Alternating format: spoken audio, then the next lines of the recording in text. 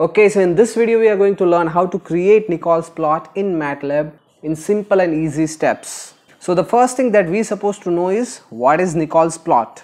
Basically the Nichols plot displays the frequency response characteristics of a system in the form of magnitude versus phase, and it is very useful in understanding stability and performance of feedback control system. Now I'll tell you where do we use this Nichols plot. It is being utilized in many places, and one of the place is in power system engineering to study the stability and performance of electrical grids. Engineers do analyze the plot to design and optimize the control systems that regulates the voltage and frequency in power generation and in distribution networks.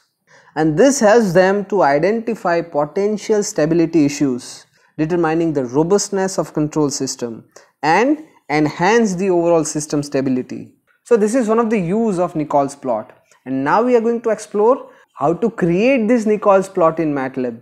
So for that, let's jump to our Matlab script. So here we'll start writing our script. Let's say we'll create a new section over here, and here you can see these two are our script of previous videos where I have explained how to create body plot, and then we have learned how to create a Nichols plot. It is also important to learn these two graphs, and the link of the video is in description and above here in I button. Now using the same transfer function we are going to create a Nichols plot. So let's get started. So we'll use the same thing. We'll use CLC clear all. This much of data we'll copy and paste over here, and then we'll write denominator also. So this will become our numerator, this will become our denominator, and then we'll create our first transfer function and we'll give it a variable sys. TF is for transfer function, numerator and denominator. So whenever you want to create a transfer function, you're supposed to write TF, and then you're supposed to mention your numerator and then denominator. And now we'll create a Nichols plot. So for that you're supposed to write Nichols, and then you're supposed to mention your transfer function. So in this case our transfer function is stored in this variable sys. Just run this thing and our Nichols plot will be ready.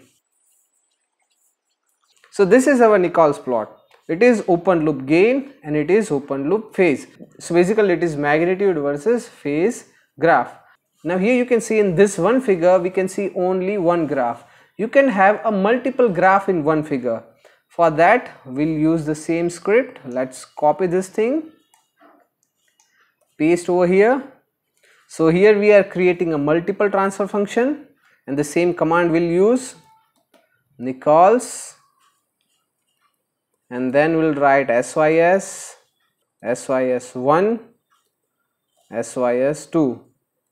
These are our three transfer functions, sys, sys1 and sys2. So doing this, what we're supposed to do? We want to create Nichols plot for all these three transfer function in just a one figure, right? So in order to achieve that, you can modify this equation like this. So now let's run, and here you can see this is the three Nichols plot in one figure. Now let's close it. Now if you wish to customize your graph the way you need, right, then you can do it very simply. Just click over here and start let's say if you want this to be a blue color, right? So let's make it blue, comma, system1. If you want to make it let's say red, so let's make it red, comma, and the final graph you want to make it yellow. So let's see yellow. You can even change the solid line to dashed line or something else. Let's say this B will make it dashed line, and then this red will make it triangular one, right? And this Y will keep it as it is, right? So now let's run, and there we go. So that's how you can customize this graph the way you want. So that's how you can create Nichols plot in Matlab. If you want to learn body plot or Nichols plot, then you can watch these two videos. If you are interested in exploring varieties of plots in Matlab, then you can refer this playlist. So see you in next video.